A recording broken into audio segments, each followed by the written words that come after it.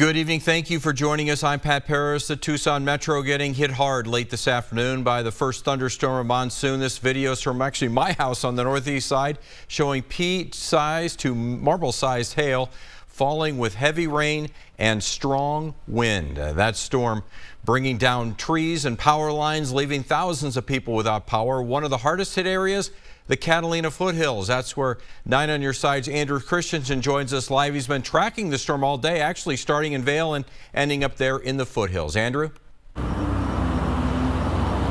Yeah, Pat, it's been a very action-packed day. I'm actually here on Skyline in Campbell, and as you can tell, there is no electricity, and it's affecting the streetlights in this area. Now, the Pima County Sheriff's Department is directing traffic, but this all seemed to start because of a down power line just north of us here on Campbell. Now, we just saw TEP pass by, and they're hoping to mitigate that problem. But like I said, this was an action-packed day. My day actually started in Vail, where it was pouring, and I just got soaking wet from the rain. But it didn't take long for it to clear out. I was near Houghton and Irvington, and the rain cleared up probably within 30 minutes, but we were seeing lightning from that area, and from there I headed to Grant and Alvernon, and let me tell you, it might not have been raining when I got there around 5, but the area was definitely flooded. But here in the foothills, I spoke with a few residents, and one of them was trying to go to a local business at La Encantada, and another one is staying nearby, and his hotel got flooded.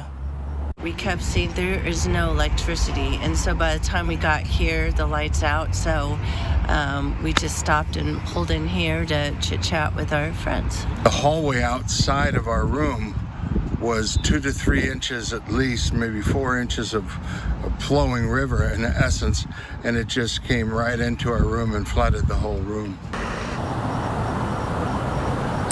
And he tells me he's not sure whether he's even staying there tonight. He's actually visiting from Prescott, so he really needs somewhere to stay. But really, I saw these power outages all across the foothills area. And like I said, the Sheriff's Department is still on scene mitigating that traffic. Now, it doesn't seem to be raining right now, but I did feel a drop not too long ago. So we definitely need that rain. But as of right now, it's not raining in this area. Reporting in Tucson, Andrew Christensen, KEGA 9 on your side.